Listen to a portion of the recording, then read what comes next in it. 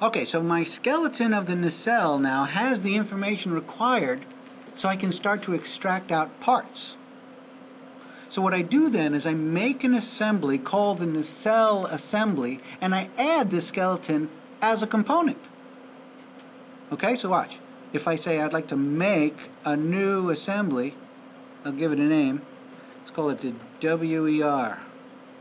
And so this is just a regular assembly. It's going to be brand new. When I add a skeleton, you know, you can create a skeleton in an assembly. But I've already created one. I want to add it now. And so if I add the nacelle scale, which is there, it just throws it right in. And you see how it's nice and squared up. So if I go to my front view, it's square. When I go to my right view, it's square. Everything is nice and tidy. You see, so I've got the skeleton, I'm just going to use it now. Now I've already created a skeleton, a nacelle assembly. And so I'm going to open the nacelle assembly now. And in it is, and I'll unhide my layers, in it is the nacelle scale that we were just talking about. But it also now has some parts. Is that cool? So if I go to my shade, let's go shade with edges, and I'll hide. Let's go and hide the surfs too.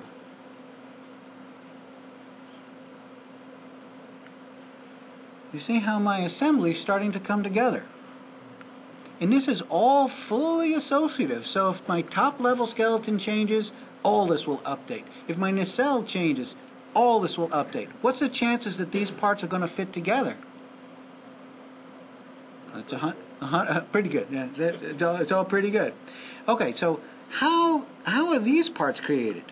How do they respect the skeleton so nicely?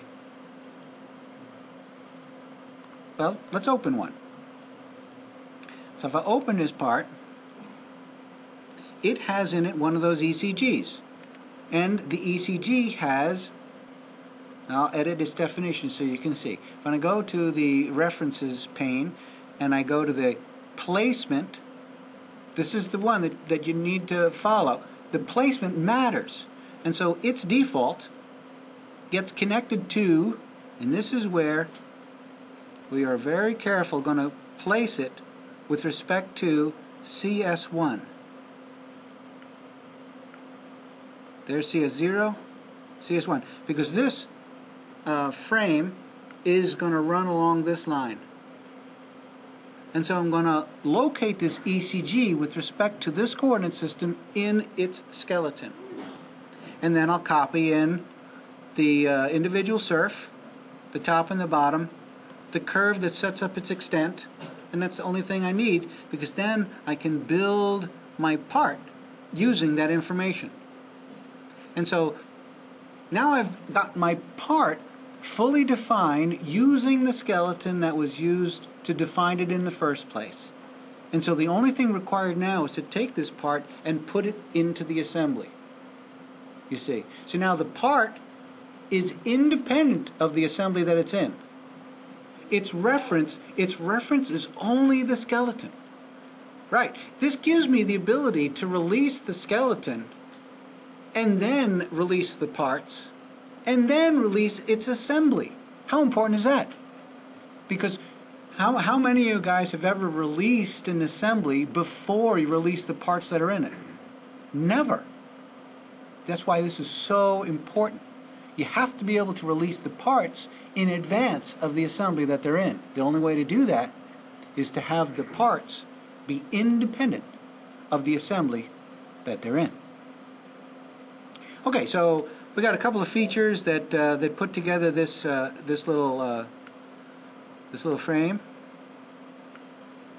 and maybe we'll talk about how this model happens, but not right now.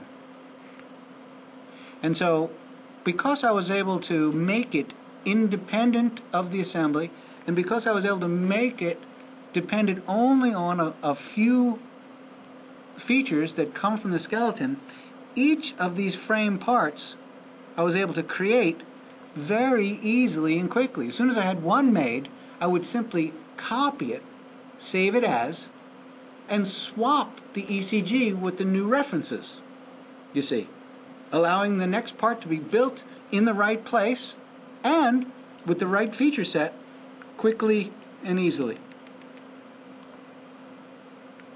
Leading edge spar, same idea. Taking only a little bit of information from its skeleton and assembling it with respect to its skeleton. Now one more thing I want to review, and that is how cool this panel is. So this panel has an ECG also. Let's go to its ECG, I'll edit its definition, and we'll go to again the ECG placement. Its default gets connected to the skeleton where this panel needs to be defined. In this case, a coordinate system that is right there, number 12. So it's on there, and it will define where that panel gets defined. The first thing that let's go to the model player. We'll go to the beginning and we'll play this out so you can see this happens. First is an ECG, and I'll unhide the layer so you can see it.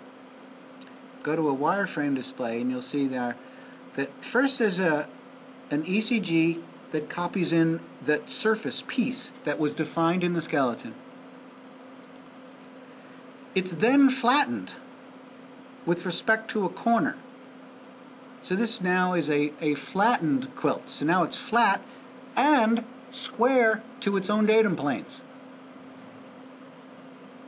I then put a point set along two edges, and then I made a pattern of protrusions extruding between those 2 points, allowing me to get a kind of this radial array of ribs.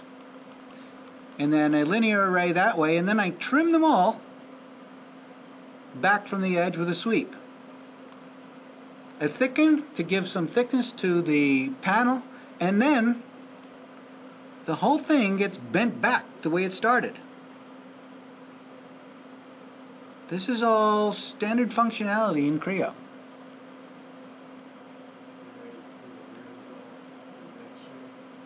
Yeah, these ribs are now formed, if you will, and this would be a technique that you would use if you were going to manufacture this in the flat state, and then after it's all machined, you would then bend it and then bring it to your assembly. So I just wanted to show you that. And so this feature set is the same sort of thing where you have this whole feature set depends on this ECG. And so when I make one, I can then copy it and make another, and it would completely update.